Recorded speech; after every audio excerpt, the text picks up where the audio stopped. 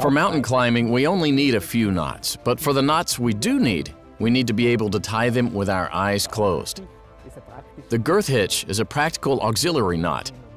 We use it to tie slings, tie off pitons, when attaching an anchor to a tree, or to attach a carabiner. For alpine climbing, it's essential that I've mastered the girth hitch because it's a very simple knot that I can use to join lots of things. For slings I want to extend, I can fix a personal anchor to my harness. I can also attach a carabiner that maybe I don't want to move around in the sling.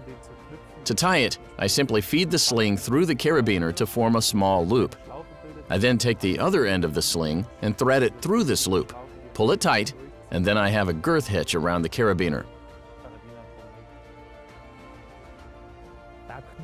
Because knots are very important for us, we need to practice them, and they need to be tied cleanly, meaning they mustn't be twisted.